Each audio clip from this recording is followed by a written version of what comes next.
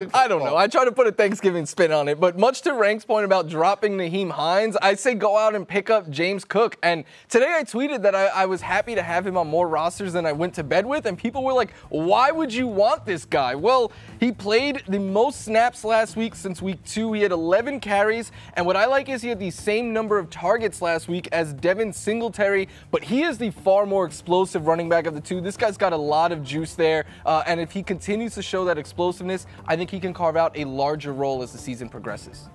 Well, you know, actually one year I decided to invite Steve over to my house for Thanksgiving. So I was trying to be really nice, and I was like, hey, you know, can you bring a dessert or something like that? He showed up with Jell-O with fruit in it.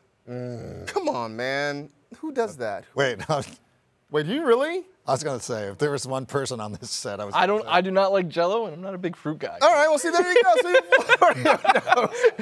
So Jell-O with fruit in it showed up at my house. That was unpleasant. What is pleasant is Paris Campbell. He's been very good the last few weeks, especially with come back, Rank. You got to come back. You're up next. Too much. At least 18 fantasy points in 3 of the last 4 games with Matt Ryan at quarterback. He's playing 70% of his snaps from the slot. So that means even if T.J. Watt is able to get after Matt Ryan a little bit, they can still get it out to him quickly. Steelers giving up the most fantasy points per game to wide receivers. You probably didn't hear any of that. Just hear that you should probably pick up and maybe start Paris Campbell. Paris Campbell, okay. Go get Paris Campbell. I got a few words to say about Steve.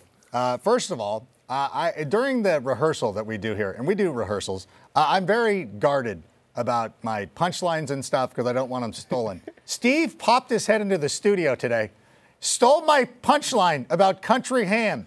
And my friend Greg Fleet down in Australia, who loves to tweet me every day about country ham with red-eye gravy, is now deprived of that joke, which was a banger to start off the show. We don't get it. Stealing punchlines is something that Jonesy does. That's Jonesy's job. Stage manager and stealing my punchline. So not only are you hurting my feelings, you're taking Jonesy's joy away. I know that we've been together. Yes, I'm sorry. You're like my Paul Schaefer, and yet we're sitting here. What was I saying? What do we do? What's this segment? We're picking up. You're not even on camera. At least get on camera to do that. How long have you been on this show? 13 years. Then you should know the blocking. I know it's a new studio. Taysom Hill, though. I'm picking him up. You know why? You know why I'm doing it, Patrick? I've been starting Kyle Pitts. Okay. I'm used to getting zeros. This would be an upgrade. At least there's a possibility that he'll go out there and score 30 points. You did not have that possibility with Kyle Pitts, who I was starting every week. The F block's going to be like 45 seconds I don't long. care. You know what? Let me tell you something. Listen, the kids have been off school all week. I could have been at home today. No, I'm here to deliver a joke about country ham and red-eye gravy. And Steve ruined that for me, and it's unforgivable. Okay, I would tell you about Kyron Williams, but fun fact, we're out of time. Oh, come on. We're going to keep going here. Thanks for watching the Waiver Wire Leftovers.